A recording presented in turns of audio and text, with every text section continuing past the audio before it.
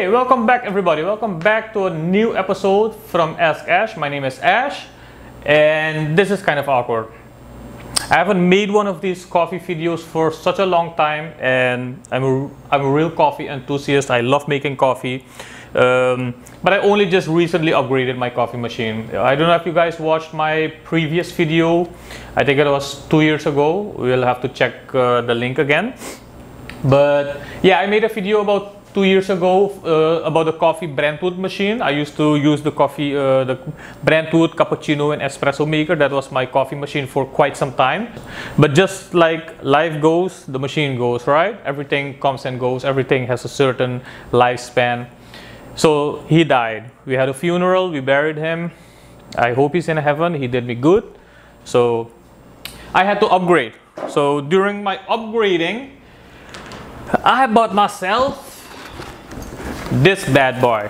I bought myself the Geekchef 20 bar espresso and cappuccino maker. Yeah, 20 bars, brews 1 to 2 coffee, commercial style, dry, warm, steam, faster heating system.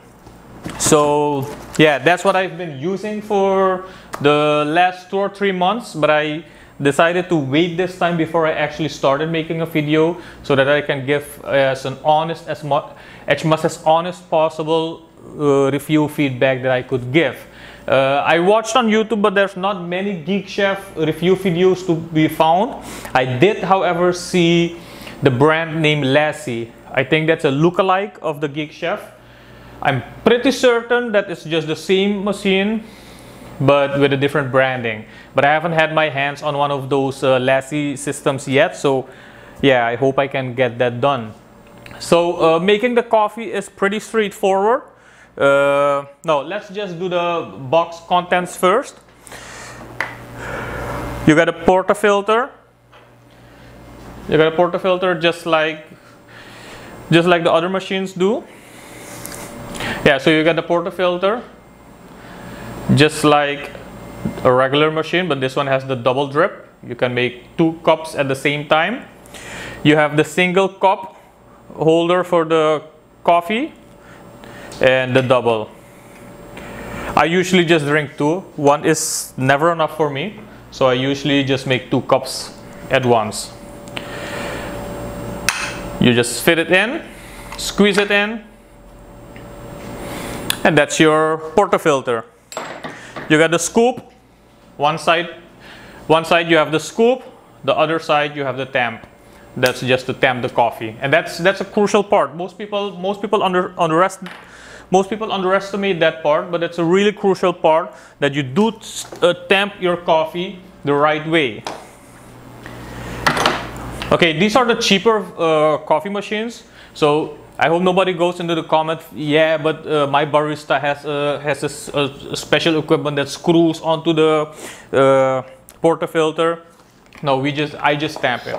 I don't have, not yet at least. I hope to have those cool espresso machines. Okay, back to the machine. This is coffee that I grounded myself. I usually use this one. I don't know if you guys know this brand. I use the Dawa Akbar. Delicious. But these are the whole beans, and then I just ground them myself. I have a whole video about that, how I grind my own coffee. So if you guys want to watch that, that's also in the description. So back to this. You fill it up. You don't have to fill it all to the neck. As you can see, I filled it up decently. And be sure to just tamp it evenly.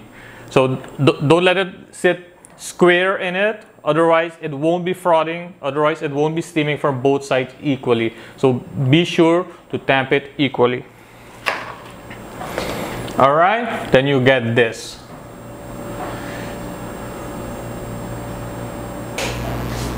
Okay, so on the back side you have the water tank. This one is a 1.5 liter water tank. So you just press it in, click it down, and that's the water tank. On the side here you have the on button. You switch it on. Once it's on, you'll see that the lights are blinking. Now this system has a faster heating system as they had mentioned on the box. So it takes around 30 seconds before it's hot. You'll see that the lights are blinking, and then it'll jump back to, once you see that the blinking stops, then you know that you're ready to make a coffee. In the meantime that it's warming up, let's put in our portafilter.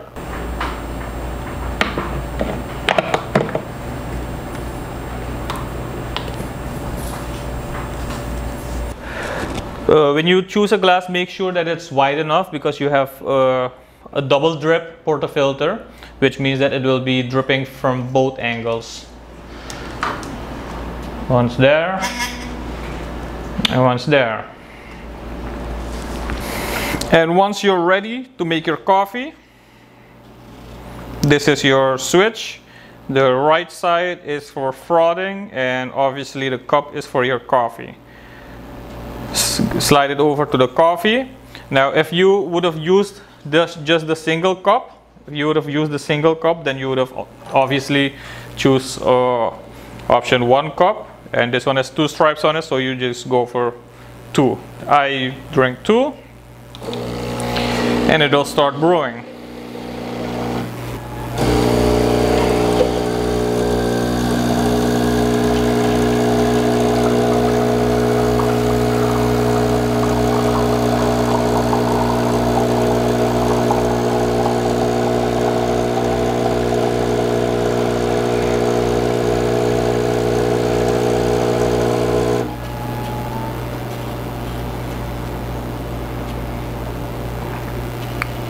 So then you get the blinking lights again. It's starting to preheat the system automatically. That was the water that it used to make the 2 cups.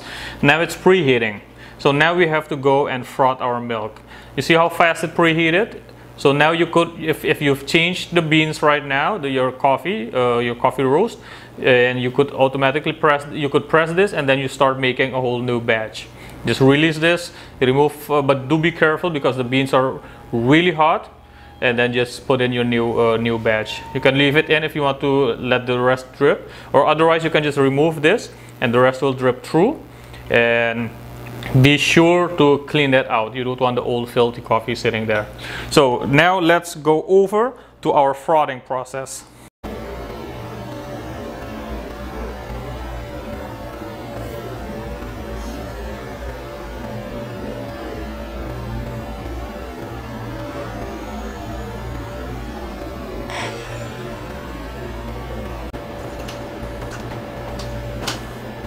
Okay, so for me, what's important during the frothing process is the way you hold the milk.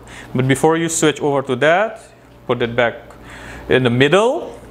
Okay, before we froth, let me explain 2 things. You can use the frother for 2 things. You can use it either if you switch it over directly to the right side, then you see that the first light is on. If you leave it at that, let me show what happens. If you press that now, it'll start steaming hot water.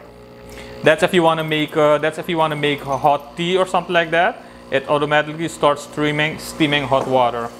So you can just press stop whenever you have enough of water. Then you have hot water. It's removing the excess heat water. Okay. I didn't switch it over in the middle, that's why it was still steaming. Okay, that's the first option for it.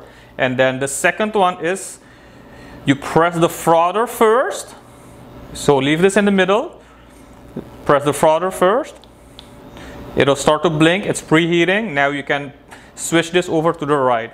So a little heads up how you can find out whenever it's ready to get your milk is when the blinking stops. It'll give you like a ½ second notice. It'll stop blinking. And that means grab your milk and start frothing. You see how that stopped? And then now you can froth.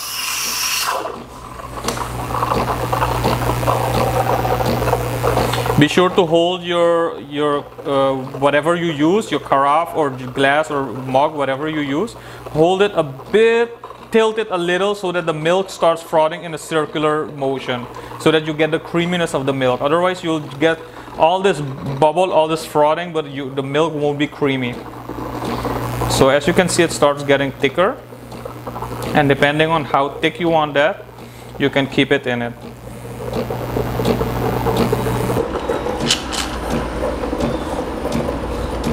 And once you're finished, you can just switch the knob back into the middle, and then it just stops frothing. And then you have your frothed milk.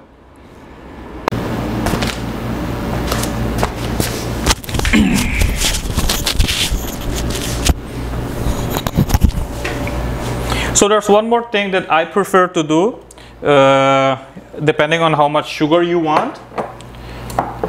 I add the sugar directly to my coffee instead of the milk during the frothing process or at the end, because if you like to make figures on your cappuccino, then that will be spoiled if you still have to stir the whole coffee. So I add the sugar in the coffee itself.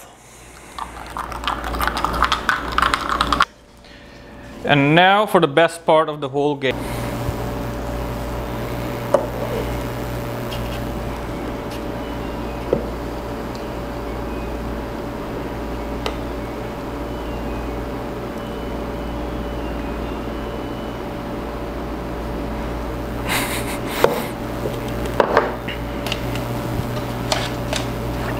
So I'm not great at drawing, but as you can see, that looks like an okay finger. That looks like something like that, don't you think?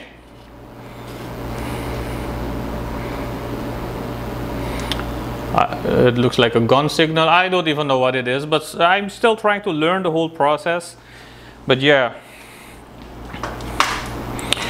And one thing you can add to it to make your coffee a bit better is cinnamon.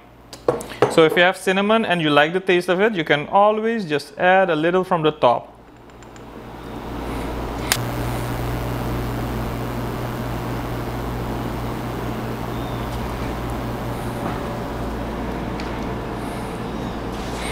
And don't forget to switch it off.